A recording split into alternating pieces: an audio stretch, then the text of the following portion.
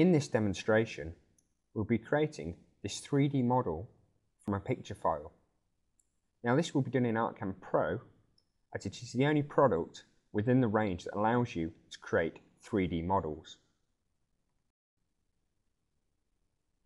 To start off with, we need to import an image from which to work from to start modelling.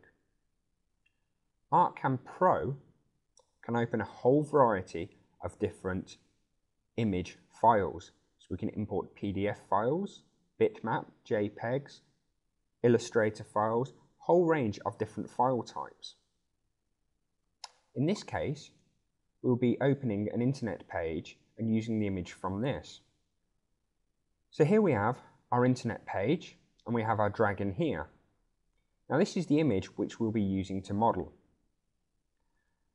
I can just grab the dragon and drag and drop it within ArtCAM Pro itself.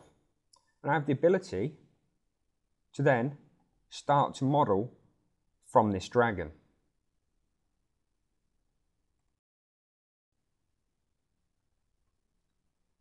To start to model the dragon, we could quite simply, within the 2D view, just double click on a colour, assign a height and a shape to this, and select Add. A much easier way to work is from the 3D view. Now first of all, we're going to create a second bitmap layer. And we're just going to join the red and the black together. If I go across to that 3D view and I turn the colour shade button on, I can actually view what I'm seeing from my bitmap images within the 3D view.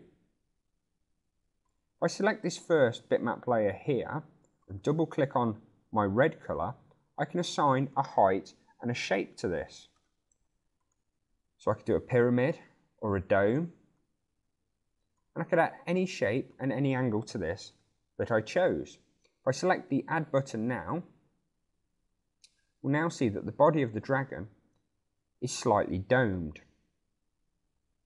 Now currently it doesn't have any definition within it at all. We can't see its eye or the scales or the shape of the wing. If we go back to bitmap layer 1, again just double click on the red and assign the same dome shape to this, or we can make this slightly higher if we chose.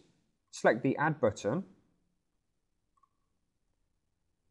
We can see that we've added some shape to the wings and some scales. To view this slightly better, we can actually turn the colour shade button off and we can actually view exactly what we have modelled.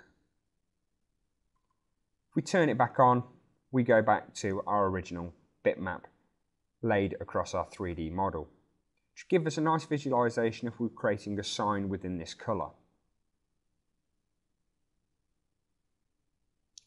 Now from this demonstration you've seen how easy it is to actually import or drag in an actual bitmap image and actually start to just model this up using colours.